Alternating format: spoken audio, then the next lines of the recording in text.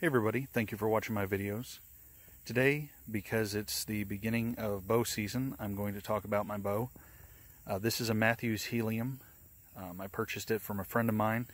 He knew that I was looking into getting a bow, and he had actually just bought himself a new one, so he sold this one to me and a couple arrows with it. When it comes to bows, you can get a recurve, you can get a compound like this one, or you can get a crossbow. Depending on where you live and hunting restrictions and everything, you may not be able to use a crossbow. It just depends.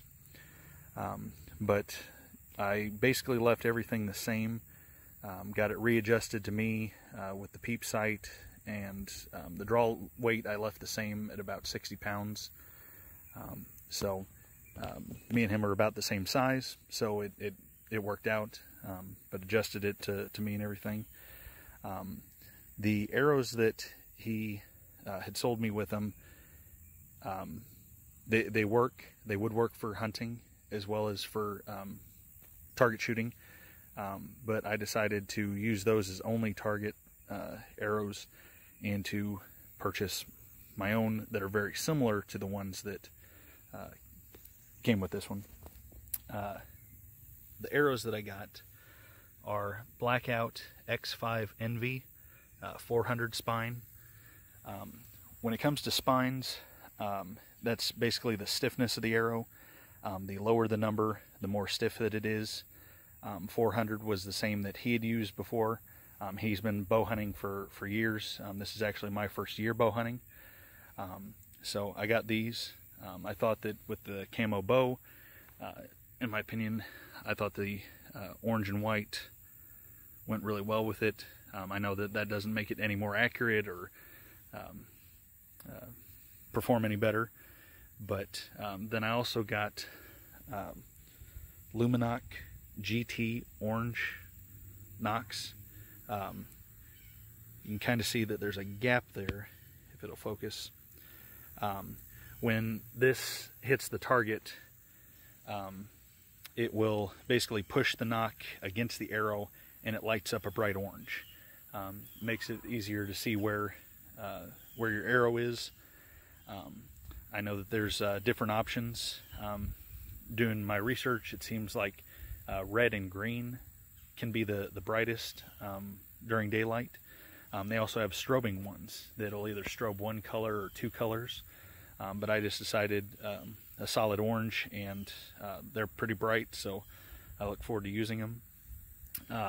As for the broadhead, I have a Rocky Mountain Switchblade, is what this one is called, and it's a fixed blade. As you can see there, that blade doesn't change, it doesn't move, but on the other sides, that's a mechanical blade. That little rubber band there will slide down as it goes into the target, and the two blades on the sides will then expand to 2 7/8 inches. I did research and asked my friends and everything, and their opinion. One may say, I'm only going with mechanical, they've always worked for me and stuff. Fixed blades get bent so easy, and you're constantly replacing them. And then another friend would be like saying that fixed blades are the way to go. Mechanicals don't open how they should, and then that can cause a problem. So it seems like it's down to preference, and since it's my first year bow hunting, I didn't have any, I don't have any experience with them, and I thought that these looked pretty neat and they had good reviews, so I thought, why not combine both fixed and mechanical. As for release, I have this right here, and this is a Scott Archery Little Goose, as it says there. With this one, it's actually adjustable. There's a on the other side here, with an Allen wrench, you can get that, and then you can slide it out so it can be longer or shorter. And then also, I think that's the one that adjusts it. It adjusts the trigger. Right now, I have this basically as a hair trigger. Not a lot of pressure, and it's going to release.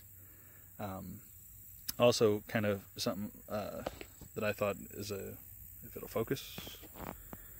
As you can see, sometimes both of them have the, for lack of a better term, C-shaped clamp. This one has a C-shape as well as a flat. It allows the string to go out of it more smoother. So this is the release that I got, and so that's all my gear. I look forward to hunting this year. Been rifle hunting several years, but this is my first year bow hunting. So it's for whitetail deer. Comment below your setup. What gear do you have and take with you? Your thoughts. Have you been bow hunting before? Do you prefer bow versus rifle?